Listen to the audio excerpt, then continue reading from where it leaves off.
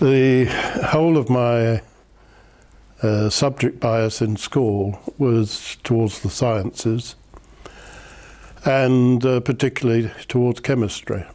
And all of my examinations were science-based. And then, when I was about 14, I became interested in archaeology as a hobby.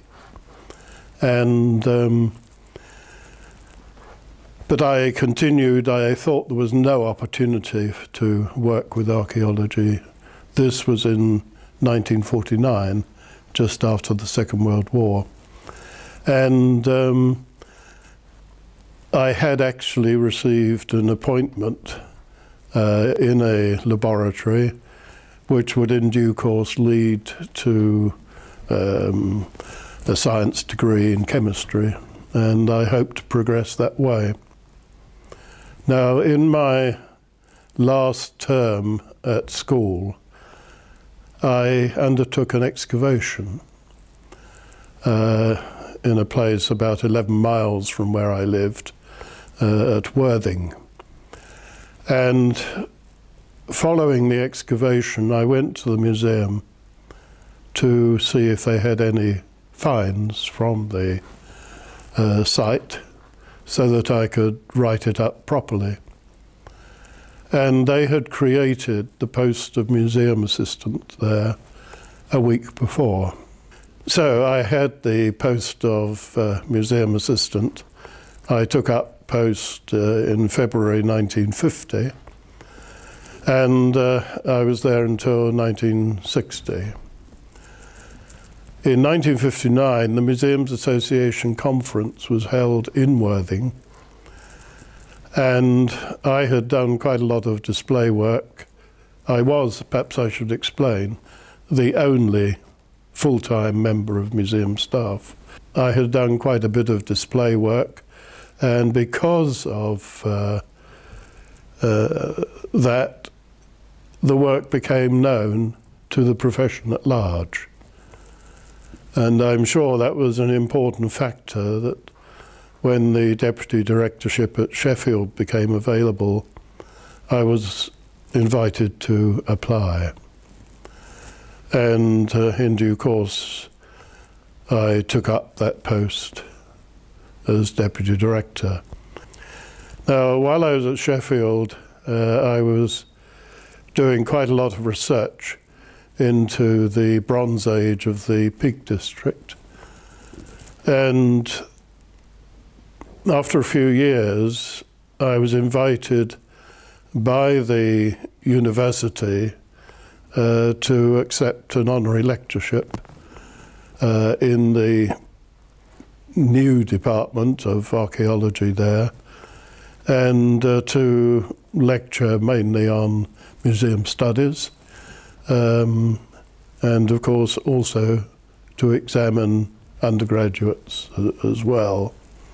Now, this came as a surprise to me because I was not a graduate. But the external examiner for the first degrees at that time was Terence Powell, who was head of the Department of Archaeology at Liverpool University. And when he heard about my research, he suggested that I turn that into a research degree. And in that is how I eventually became a graduate in prehistoric archaeology. From Sheffield, I went to become director of museums in Liverpool. I have always been interested in museum cataloguing, and I chose that as the topic for my Museums Association diploma thesis. There was nothing really novel in this, apart from a suggestion that in archaeological excavation work, the numbering of finds should actually be coordinated with the museum which was going to hold them, so that they came to the museum already numbered in a form compatible to the museum's own system.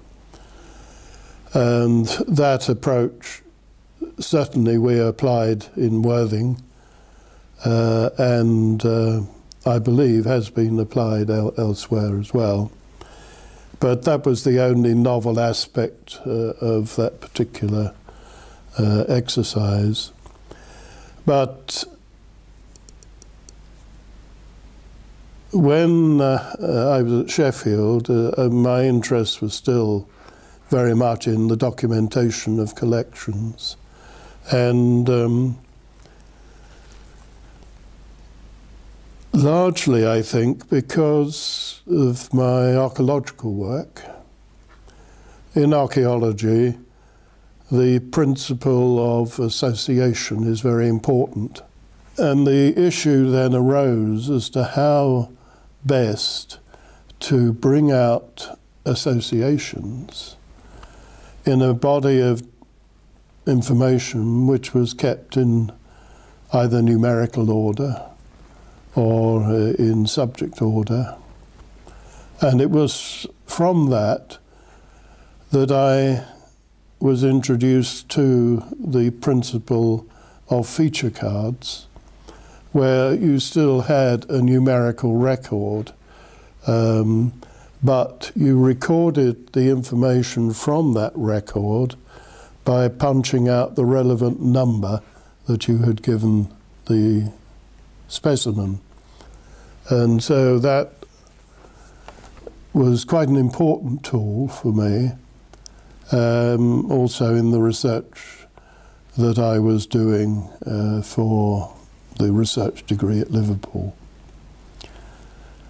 And it was really based on that that I prepared a paper for the Museum's Journal in 1965, which drew attention to different ways of manipulating museum information and recording museum information, and the needs to create a national index.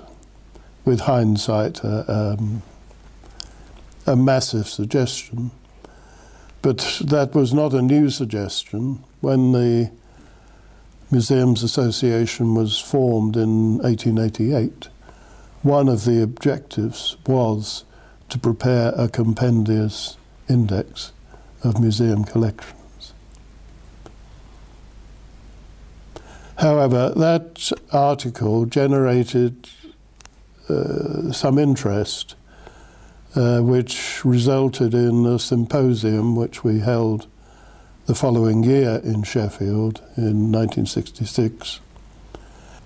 But the papers of that conference were then published in the Museum's Journal, and one of the recommendations out of the conference was that the Museums Association should investigate in detail the issues of museum information. That led to the establishment of a committee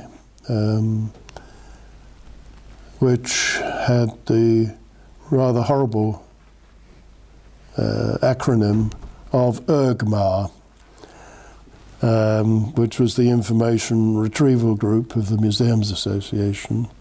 And that committee duly met. I found myself chairing it. But in due course, it led to the creation of a series of recording cards which were structured and compatible with each other, but which covered all of the different disciplines, or the main disciplines, in museums. To that end, we linked up with Dr. John Cutbill, who was a postdoctoral researcher at Cambridge, who was looking particularly into the issues of geological data, and was based at the Sedgwick Museum. Now, with him, we developed what we called the museum communication format,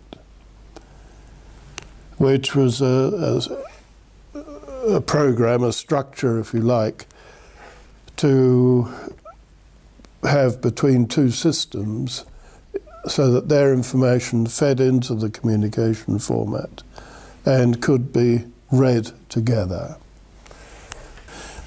Now, while all this was going on in the 1970s, there was increasing interest among museums in the UK to use our record cards. But hardly anyone had any computing capability.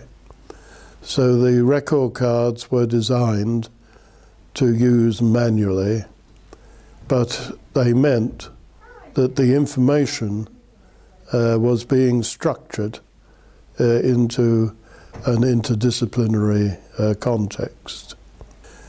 Well, the Museums Association took on this work of marketing the cards. It became quite big business. We had a series of discussions, but more particularly with the Museum and Galleries Commission, who eventually decided to set up a unit which was funded by the regional organisations in the UK, which were government funded. They were known as the area councils, and the national museums. And with those two groups of people providing funds, we were able to set up the museum documentation unit, which in the end was incorporated into an association and became the Museum Documentation Association. That formed in 1977,